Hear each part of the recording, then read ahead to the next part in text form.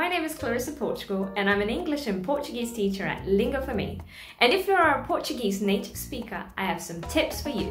Did you know that English speakers usually put a Y at the end of the word if they want to say it small or a diminutive? For example, mum becomes mummy, dad becomes daddy, and dog becomes doggy. Now it's very good if you're intentional. So if you don't want to say something small, then cut off that I. For example, you want to say Facebook, say Facebook. You want to say WhatsApp, say WhatsApp.